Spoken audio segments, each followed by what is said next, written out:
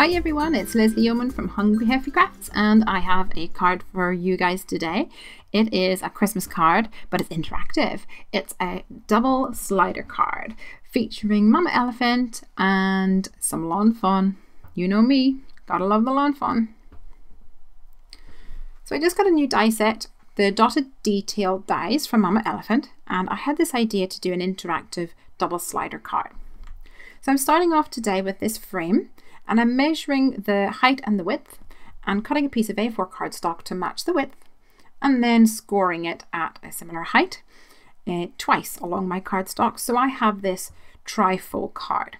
On the end section I'm going to trim just a little sliver off, so when I fold that in it fits nice and neatly and it doesn't catch on the crease that's already there. So on this section that I've trimmed a little bit off, I'm going to be using that to create my slider mechanism today. Now you can just use a craft knife and ruler, but I'm going to use this little skinny rectangle die that is in the dotted detail collection. And basically you want to cut out a little rectangle on both the left hand side and the right hand side of this end section of my card. While I have my Cuttlebug out, I'm also going to use this tag die and cut out 4 tags, and those will be the sections for the left hand side of my card and the right hand side, the bits that we pull out. So for that rectangle I'm going to measure the height of it and then take a standard sandwich bag, you can just use a grocery bag, and cut a strip of this thin plastic, and it's going to be wrapped around this middle section of my card. I'm taking a strip of double-sided sticky tape and sticking both ends together, but please don't pull it really tight. You want it to be a little loose so that this plastic here can slide back and forth, and that will be what creates our slider mechanism. So let's get rid of these end sections here, don't need them.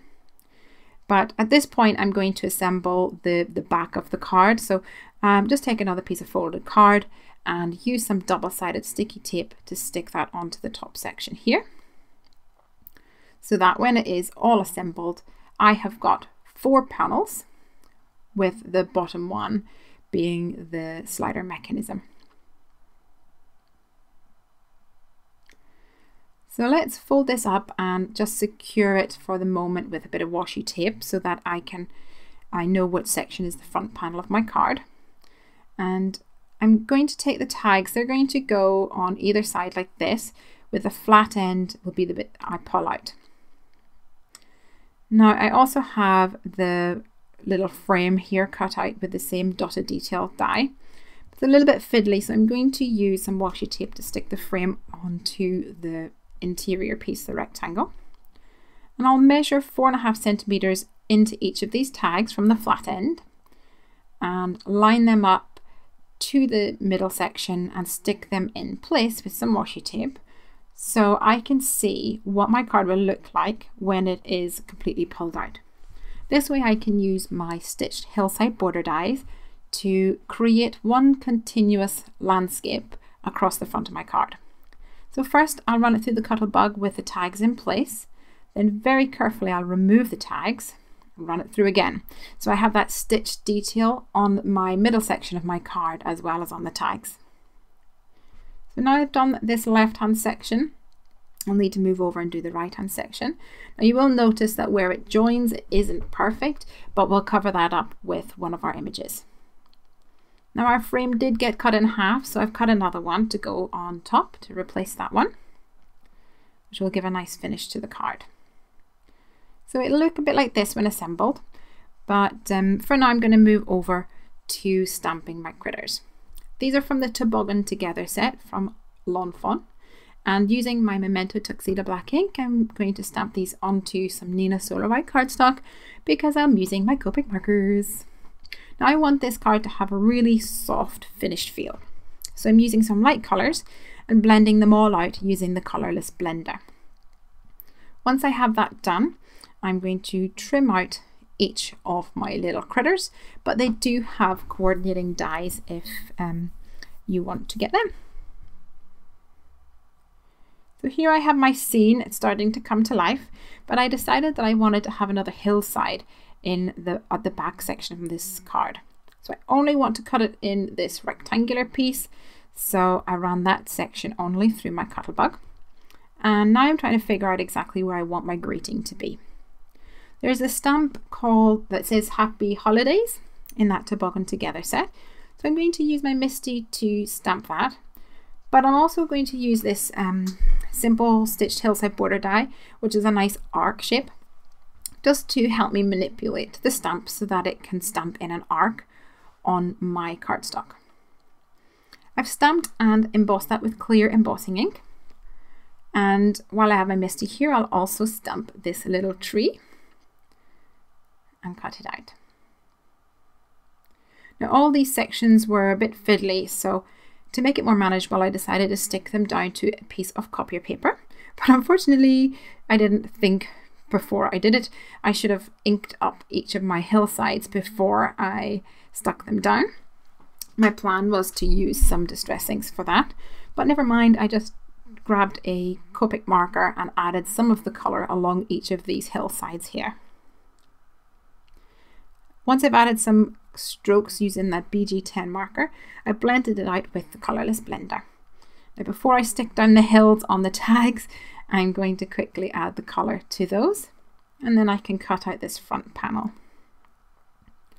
Now I want my front section to have a little notch in it, so it's obvious to the recipient that there is a bit that you can pull out.